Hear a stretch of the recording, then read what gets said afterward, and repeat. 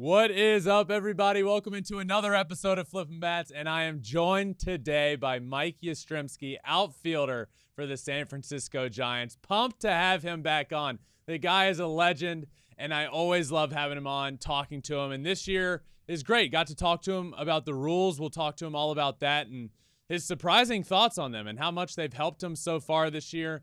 Obviously, his grandpa is an absolute legend, Carl Yastrzemski, and being able to have a good conversation with him about our last names and what it's meant to us in our lives and some adversity and some positives about it.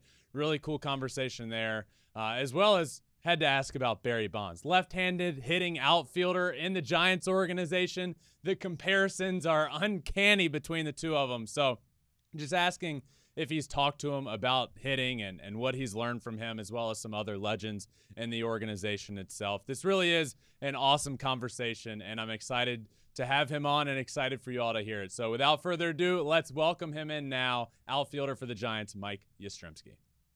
It's a blowout, 8th inning, 10-3. Bases are loaded for Verlander, who waits on a 3-0 pitch.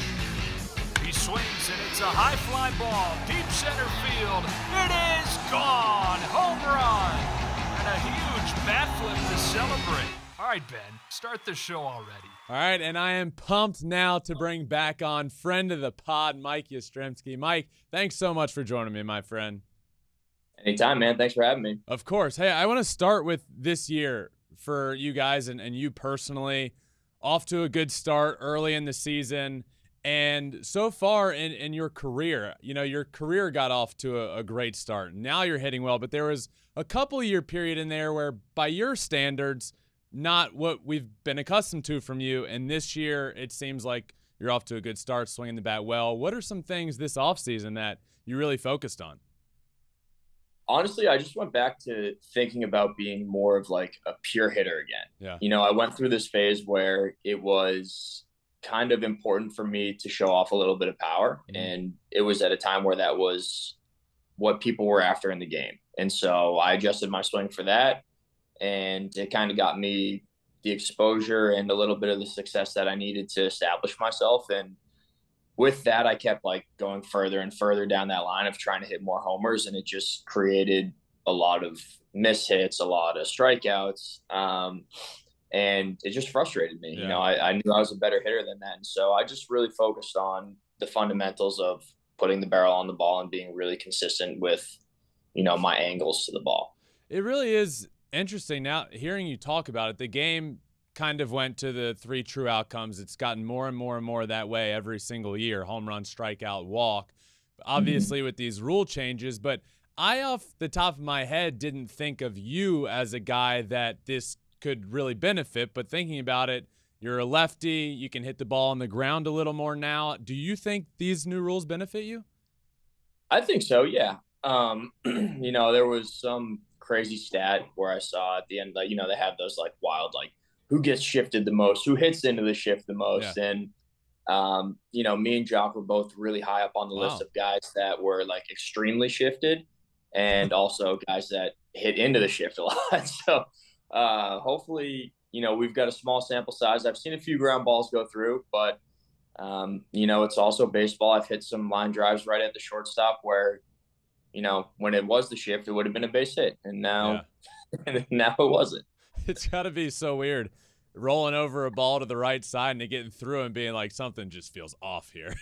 Yeah, it hadn't happened in like 5 years. And then all of a sudden there's a runner on first base and you're like, oh my gosh, I forgot that like hitting a ground ball pull side used to be a really good thing when you were a lefty. How have you this year, I've talked to kind of everybody to get a feel for how they feel about the rules. And first guy I had on this year was Dylan Cease, who had just thrown his opening day start. And he said from a pitcher's perspective, at first he was very apprehensive, now loves them, had a couple of hitters on. So aside from the shift being at play here, just speaking of the pitch clock in itself, where do you stand on that and how have you adjusted to it? I actually like it a lot. At first it took me a minute to get used to it, but honestly, it's the kind of play that Corbs loves. Yeah. And so going through college, like that's what I was used to, is like play fast, make the other team uncomfortable. And be comfortable in that scenario. So that way he's talking about 4 seconds. So 4 seconds is an elite runner from home to first. And he's like, if you can make 4 seconds seem slow, then you're going to slow the game down. Everything's going to feel a lot slower. And so that's kind of what I was used to for a long time. And now it's gotten back into the swing of things where it's almost forced on you. And so it's really cool to like get back into that mindset. Yeah. Except for when Hicks is shaking 4 different pitches and I can see the clock in the background and he just pitches before I see him even agree to a pitch and it's 102 and just absolutely blows my board. Then it's like, I wish I would have called timeout or maybe had another second where he could have taken his time to get the pitch he wanted, Speaking of 4.0 being average or elite down to first base, I think 4.2 is MLB average. What are you at these days, Yaz? Do you know? God, I don't know. I mean, am I chugging for a hit or am I? Yeah, trying to beat out an infield single. You can smell it. I can still maybe pop a 4.3 down the line. I'm not. Just give it a little good effort. How many? I mean, I guess we've covered all the rules at this point. How many stolen bases can we expect from you this year? We haven't gotten a ton in your career. You're sitting on 0. I need more from you, Yaz. Can we get to like 10 this year, you think? Yeah, I can try. I just gotta let's have a conversation with some of these pitchers and catchers. Just give me a little opportunity. I'm gonna hold up a 0 for a little bit and then just absolutely backdoor like 10 for you right at the end, and we'll solidify it. When you get to the halfway mark of the season, then you can really lock in as pitchers and be like, well, this guy's not gonna run. And that's when you're going to take off and get like 20 bags in the second half. I like that. Yep. I like that a lot. Within a 1 week span, 20 bags. There you go. Which also means you're getting on base with a ton of knocks. So I'm all for that. Yeah, I'm in on that. Yeah. So sure. This offseason, you mentioned kind of a total shift not a total shift, just kind of getting back to the basics for you offensively. In the offseason, are you like, do you work with anybody? Do you have a coach? Are you hitting with other big leaguers? Who do you work with in the offseason? So I work out at Vandy. So I live, 10 minutes down the road, and Corbs has an open door policy where anyone who's played is always welcome back. And Great. So I'll work out with Kurt Casale a lot, Tony Kemp, Adam Frazier's down there. Sean Murphy was there this year, which was cool. Yeah. Fun to have him. And then I'll work with Bax. Mike Baxter's their hitting coach, and he's someone who's really, really, I guess he really introduced me to what it was like to train as a pro player. He was the older guy when I was first starting to work out, always had me tag along with him. I was always learning from him, and he's still an unbelievable resource to bounce ideas off. And we think very similarly when it comes to the fundamental swing, and so that's really helpful. I love the thought of all the guys, like all the college guys, getting back and being able to work out there. I feel like the Tigers organization was the breeding ground of Vandy guys. Like we drafted so many. Is Connor Harrell ever around, by the way? Do you ever see him anymore? Yeah, I see Connor every offseason. He just moved out of Nashville though. He was in Nashville, just moved back to Houston. So oh wow. So we'll miss him in Nashville, but we'll still obviously stay in touch and get together a lot.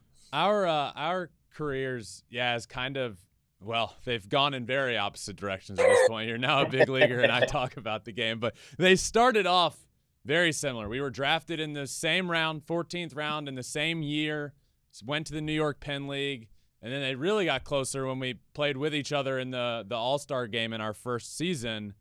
And I need to talk to you about the New York Penn League because it doesn't exist anymore. It's now gone, which makes us feel older, I guess. It's like a league we started in is gone. But I personally have so many stories from the Penn League that are like, this is the epitome of minor league. So I'm going to give you a second to think of one. I need your best Penn League story that epitomizes what it's about. But mine will forever be, I get drafted, playing professional baseball. I show up, and I'm like, this place is awesome. I'm playing pro baseball. Dodge Stadium was great in Connecticut. It was big. It used to be AAA for the Yankees. It's like, now I'm a professional athlete. In our first road trip, we went on the road to Vermont, the Lake Monsters. I knew it was going to be Vermont. I knew the second you said. We go on the road to Vermont, And we show up into the locker room, and I was like, well, where's the actual locker room? Like, this can't be it. The floors were dirt. Like, It was disgusting. You needed to take a shower after your shower because you were even dirtier after the game. The field was all lopsided and lumpy in the outfield. And that was my first road trip. And I got back home or in the hotel after that, which was probably like a Ramada Inn, and was like, man, maybe pro ball isn't the most glamorous after all. So turns out you really need to work your way up the ladder before it gets super glamorous. Burlington is a sneaky sleeper city, though. Very sneaky. Good college town, good place to go out, grab some dinner and drinks after with your teammates. Terrible visiting locker room, because that's actually my story too. So that was the first place that I showed up to. And at Vandy, Corbs makes sure that everything is so like pristinely clean, like unbelievable. It's cleaner than my own house, than everything. So we never needed shower shoes. It wasn't a thing. Like it was cleaner than showering in our own shower. So I show up to Vermont and have no idea that shower shoes are even a thing. Like I didn't know they existed. And so I'm walking around, I'm like about to get dressed, and I'm like, I guess I got to go barefoot. Like it's what I've always done. And so I'm barefoot and I'm about to go shower, and everyone's looking at me like, hey, what are you doing? Don't go in there. You need shoes. Like I was just like, I don't have a choice. And so I think Jimmy Yacobonis gave me his shower shoes after he showered and let me borrow them, and I went out and got some the next day. So that was almost a bad mishap. I remember facing that guy, and he was in Aberdeen, and now he's a big leaguer as well. He threw the other day. He's doing great with the Mets, right? Yeah, he was over here the other night. We were talking about that All-Star game. We had some good stories from the minor leagues. We played together at every level, and the Penn League was fun, man. I actually really enjoyed it. Yeah, I really did as well. There's a million stories to take away, but as you kind of mentioned it, wherever you went, like there was a positive to it. Like, in Burlington, it was a great place that you could go out and grab dinner, and the crowd was good. The stadium sucked, but that's kind of the thing of the minor leagues. Like there's going to be a negative, and there's going to be a lot of positives and great stories along with it. I'll also, not to keep going down this story route, but as you'll remember, that locker room in Vermont is under like this old football field bleachers. Like it's like an outhouse almost. And it's like the high school bleachers that you can like see through too, Yeah, like you could fall through. It's legitimately high school bleachers. So after one game, we had, obviously, kangaroo court and bang box and all that stuff. So for those that are listening that don't know, kangaroo court is something in a locker room. Basically, the players holding the players accountable. If you do something that you shouldn't be doing, you get fined for it. Well, our first rounder, the year before me, his name is Austin Schatz, and I forget what he had done during the game, but something that maybe ran back to the dugout after a strikeout, which is just a big no-no. Just didn't look good. So after the game, there's really nothing to do in that locker room. I'll remember it like it was yesterday. We went under those bleachers, under the football stadium bleachers, put him up on a pole, and we taped him to the pole underneath the high school football bleachers. And he just had to stay there while we all got ready to leave. And he was just taped out there. Yeah, great times. Great memories out there. But as I mentioned, as our careers sort of you skyrocketed through the organization. I got trapped in the Florida State League. You ultimately end up getting that call to the big leagues, which is something I like talking to everybody about that comes on, because it's a call everybody wants. I got close to, didn't get it. So I love talking to guys about the story. So walk me through your call to the big leagues, how it happened. Was it a surprise? I want to know the story. It was a big surprise. We had I was staying out in Sacramento, and we were supposed to get on a bus at 4:00 in the morning and head to Albuquerque, I believe. 4:00. And so I'm at a host family's house, and I set up one of my buddies, Sam Selman, with their brother. And so he's staying right down the street from me. We're carpooling to the field. So I'm set up to get a ride from him to the field at 3:30 in the morning. And for some reason I couldn't sleep. And so it's 12:30, and I'm like, this is going to be brutal. Get a call, and it's from a number in Oregon. And I'm like, Man, I don't know anyone in Oregon. Why are they calling me with telemarketing at 12:30 at night? That's just so annoying. And I realized I was like, they're not going to be calling me on telemarket at 12:30 at night. And our manager's from Oregon, and I don't have his number because I've been in the organization for 5 weeks. And I was like, I was too quiet and too reserved to really figure that out. And so I was like, maybe I should answer this. So I pick it up, and it's Grundy, and he's, kind of gives me the whole scenario. He says, hey, I wish I could do this in person. This is the call you've been waiting for your whole life, but you're going to the big leagues tomorrow. And I was like, I just kind of was silent, and I didn't know what to say. And he goes, yeah, you're starting in left field tomorrow, hitting seventh, and there's going to be a car to pick you up to take you to San Francisco at 7:00 in the morning. And I was like, oh, okay, I'm going to feel terrible tomorrow, but all right. So I call up Selman, and he's awake for some reason. And I was like, hey, I don't need a ride tomorrow. He goes, why not? I go, oh, I'm going to the big leagues. He goes, oh, buddy, I'll be right over. So he rides his bike over, and he's like, let's drink some whiskey.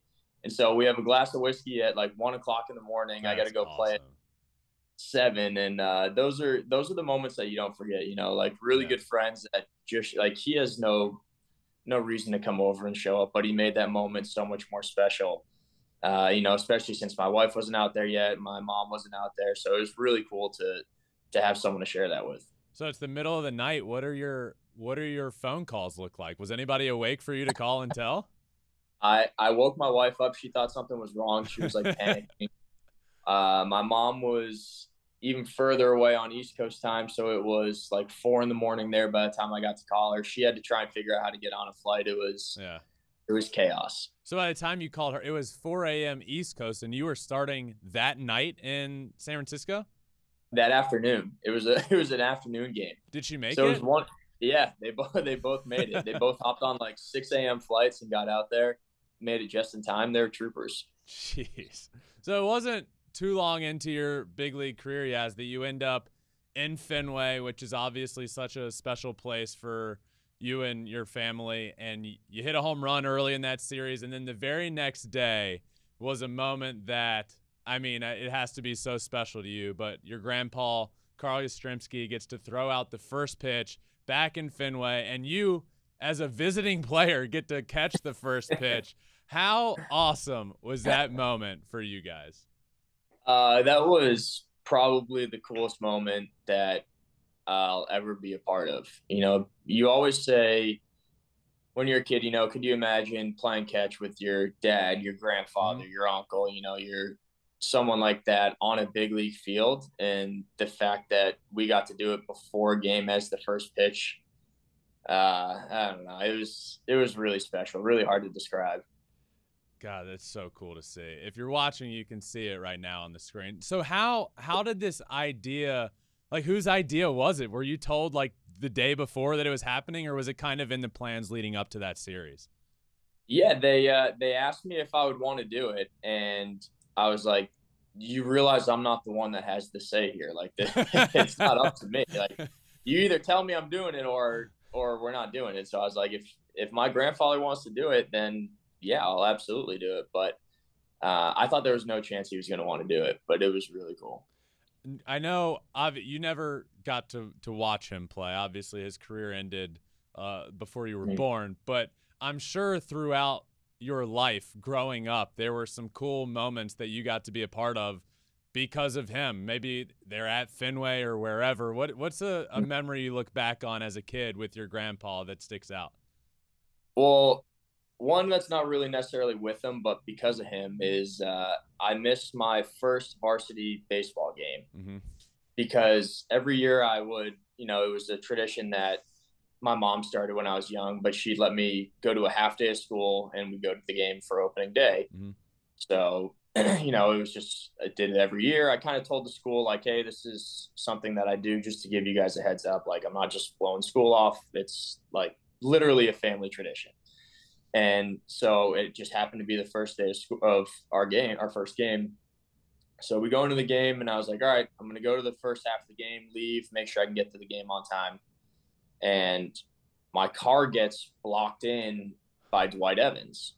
And so because we got to park in the player parking lot because my grandfather was there for some like pregame ceremony. So we got to do this whole thing. So I get to my first varsity game in the ninth inning, and I'm like sweating bullets, like so nervous. Like I'm gonna get kicked off the team. All the guys are gonna hate me. Blah blah blah. I tell my coach, I was like, "Hey, I'm really sorry." He's like, "You told me you were gonna be here on time," and I was like, "Yeah, well, I was, but my car got blocked in, and I couldn't move it." And he's like, "What do you mean? Like, where were you?" I was like, "Well, Dwight Evans parks behind us, and like they couldn't find him, and so they didn't have his keys." And he just kind of like his jaw kind of like slowly dropped, and he was just like, "Okay, like that." I know that's such a ridiculous story that I know Yeah. you would pick that up. And so he pinch hit me in the ninth inning, and I popped up to short. Terrible at bat, deservedly so. But I was really thinking this story leads to the perfect ending of you pinch hitting and hitting a walk-off for your first high school. But apparently that's not the ending that I was no, getting. it ended more on the basis of karma, Yeah, absolutely. No, that's great. Never fails.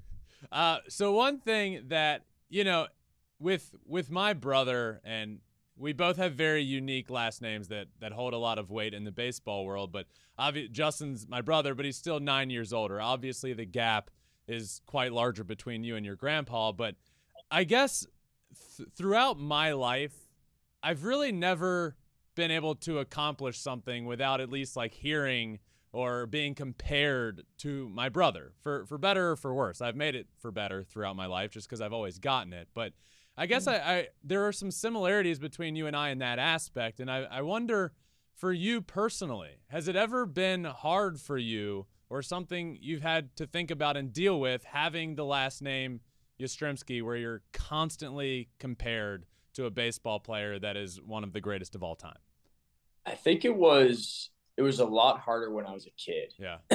Because I don't have a realistic view of what he actually did. So I'm like, oh, as a kid, you have this big pipe dream. I want to be a Hall of Famer. I want to do, I want to win World Series. I want to play for this long. I want to play for this team.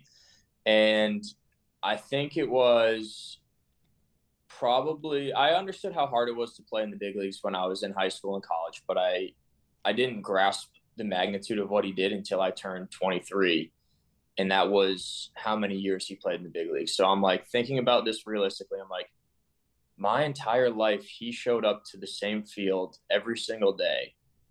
And I couldn't really like fathom how long that actually was. And so it rattled me. Like at that point, I never worried about what anyone said. I was like, I understand that I cannot do that, and I will never do that.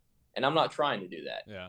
And so when people are like, I love when people chirp me in the stands and they're like, your grandfather was so much better. I'll turn and look and I'll be like, yes, he is. Yeah. I understand that. Like, I agree with you. He is so much better than I will ever be. That's exactly. I remember one game in the minor leagues. We were playing in Dunedin in the Florida State League, and I don't know what happened. I probably went 0 for 4 and punched out. But I'm walking back to the dugout, and I mean, this happened. I'm sure it's happened to you many, many times. But people just scream like, "You're not the best Verlander," and it's like, well. No shit. My brother's a Hall of Famer and one of the best of all time. Of course I'm not. I'm just trying to be the best baseball player I can be. I can't compare myself to him. If I do, I'll never be near as good. Yeah, like, why can't I just be like a subpar big leaguer? What's wrong with that? What's wrong with an average to below average big leaguer, which, I didn't get to, but, what's wrong with being an average minor league baseball player? Come on. Did you watch the golf Netflix series? Yeah, First Full Swing. Yeah. Or Full Swing, yeah. So it's the Joel Dahman perspective. It's like somebody has to be the 70th best golfer in the world. Might as well be me. Like, that's okay. Like, that's a great place to be in. It's also a great like mental place to be, to just be like completely accepting of everything you do well and everything you don't do well.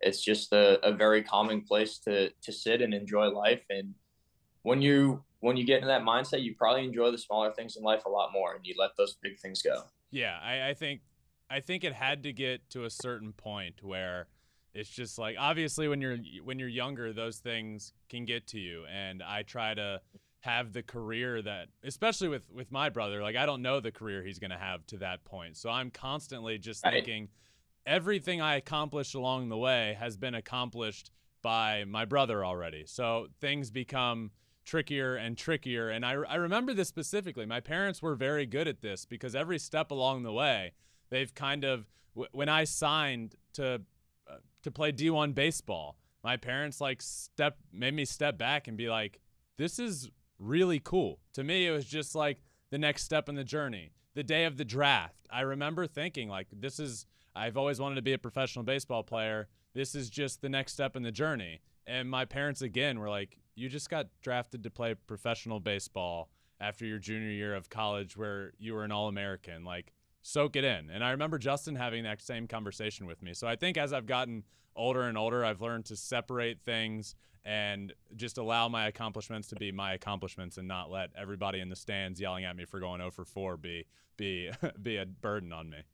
Yeah, there's only one person that can diminish your accomplishments, and it's yourself. And if you don't let yourself get to that point, then you can always move forward and appreciate those moments. And you can't just let someone who's jealous or is yelling at you because they want to be yelling at themselves, but they don't have the ability to do that. And you just can't let that affect you. And, we've just had to work on it more than others. Yeah. We've had people who want to just say something just to say something. Yeah. Who had Ben Verlander and Mike Yastrzemski having a great heart-to-heart during this conversation, just having some good life lessons for everyone. What a good conversation.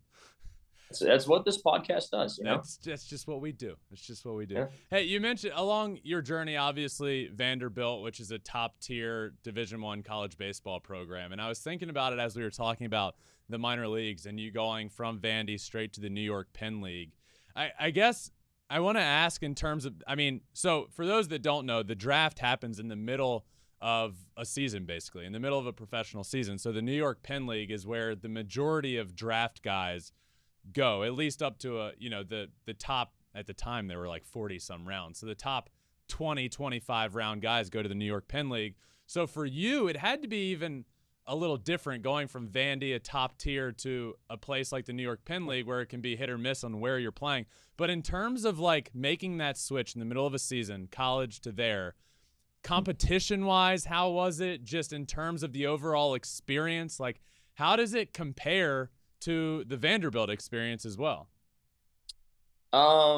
It's different because there's like no supervision, right? Yeah. So you have people that are holding you accountable to your actions in college because you're representing the university, you're representing your families. There's things that they need to keep a hold of. And in pro ball, it's like you're just on your own. Yeah. And you're trying to make a career. Everybody in that locker room is trying to one up the guy next to them, which brings this crazy dynamic in because you're supposed to be a team, you're supposed to be winning together, but for a lot of guys that doesn't matter. And so there's just a mesh of different characters, personalities, and you're like thrown into this washing machine of new information, all based on the same game that you've always played for your whole life, which is kind of hilarious because you build this foundation of here's who I want to be as a player, who's here I want to be as a teammate, and then it can get flipped upside down so quickly because you've never experienced anything like pro ball before. I've always said those are when people ask the biggest differences between college and pro ball,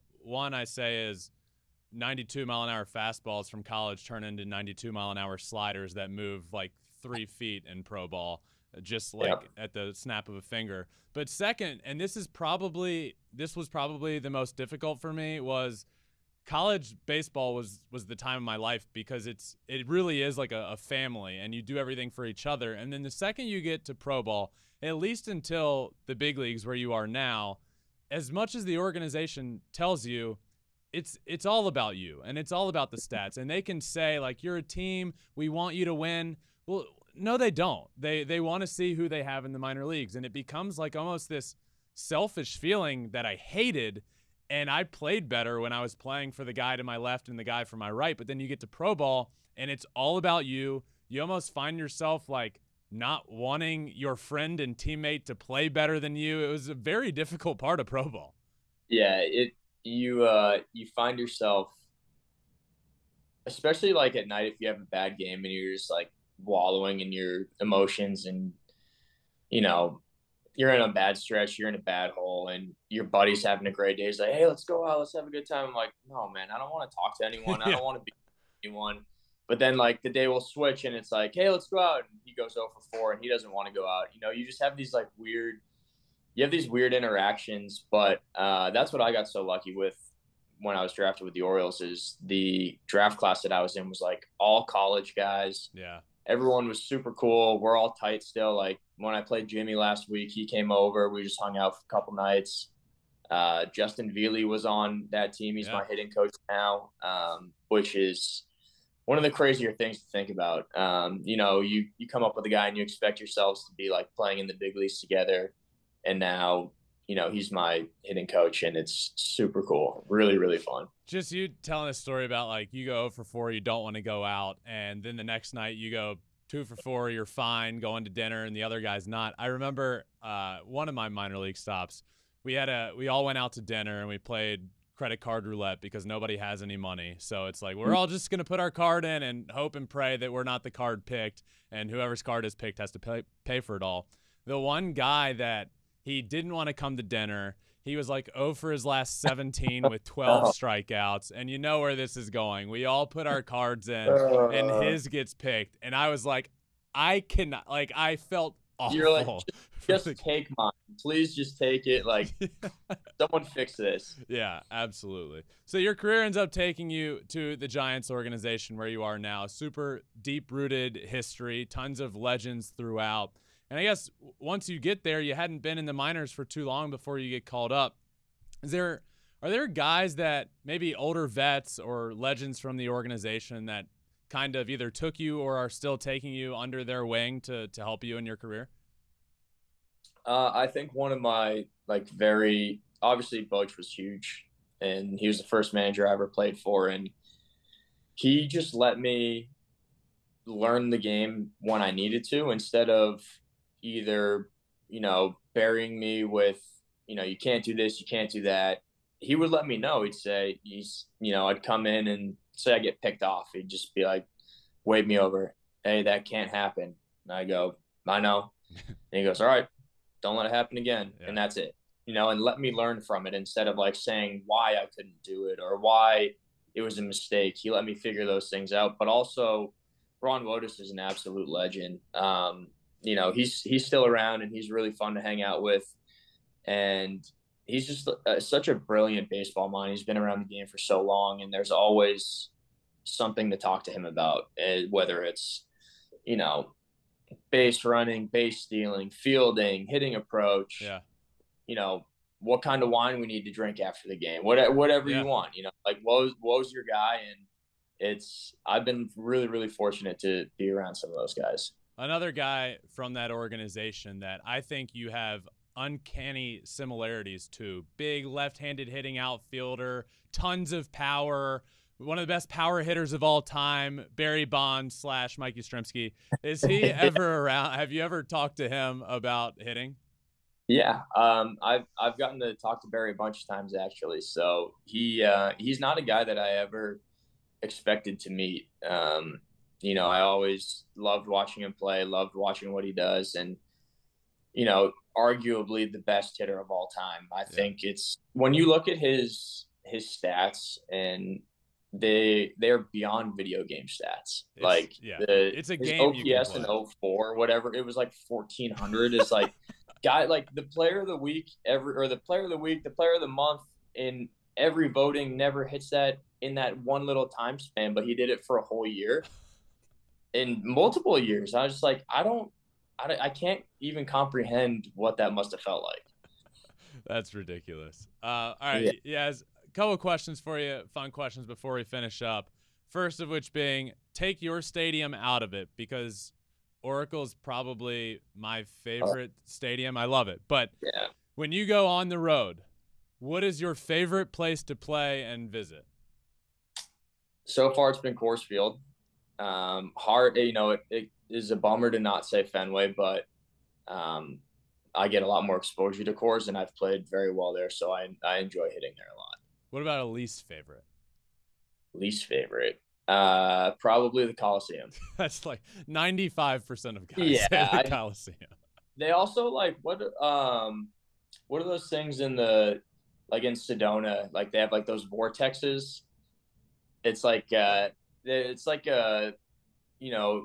it's almost like there's like a spirit there with you when you're at the Coliseum. Like I feel like I'm in this daze, and I feel like I'm not where I'm supposed to be. Something's going on, like foggy. I can't see any. I was like, I don't know, man. There's 50 fans in the stands, and it's Yeah, like, where am I? I think I'm like half in a dream, and I'm like, I don't know. It's one of those weird scenarios where I just don't feel right. Yeah, that's what the majority of guys either answer that or just somewhere that they're like 1 for 30 in their big league career. That's the only other time you get an answer. That's also another good reason to not like a place. All right, last one for you. If Mike Yastrzemski was anything other than a Major League Baseball player, what are you? I'd love to be a professional, like a sponsored surfer. Whoa. Like surfer, Are you good? No, I'm terrible, but I love it. Like it'd be I love being in the water. I grew up around the ocean. I mean, I would surf every day if I could. And so I think that'd be one of the coolest things to like travel to all these tropical places, the most beautiful places in the world. Red Bull pays for it, It sounds like a great gig. That's great. Well, I'm glad you are a Major League Baseball player and killing it this year. I hope you kill it for the whole year, my friend. Good luck the rest of the way. Always fun having you on, Mike. Always fun. Thanks for having me, Ben. It was awesome. Of course. I appreciate it. Good luck rest of the year, my friend. Thanks. All right, I just wanted to thank Mike Yastrzemski again for joining me. Always a blast of a conversation with him. I love that guy. Love the stories we tell. I could sit here for hours and hours and tell minor league baseball stories, and to have him on and be able to do it with him and get his stories as well is always a blast. Hearing him talk about Barry Bonds, in my opinion, the greatest hitter of all time, and in his opinion as well, getting to talk to him about hitting. And of course, who had us having a heart-to-heart conversation about our last names and what's come up from that in our lives. That was truly an awesome conversation with the guy, and I'm a huge fan of his and have been since we were teammates in that first All-Star game together back in 2013. So thank you again to Mike Yastrzemski for joining me, and thank you all for listening to this conversation. Make sure you're subscribed wherever you listen. Flippin Bats Pod, wherever you listen to your podcast. Apple, Spotify, wherever. Subscribe, hit that plus button.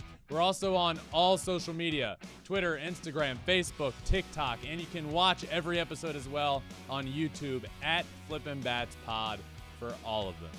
That does it for another episode of Flippin Bats. Thank you all for listening, and until next time, peace.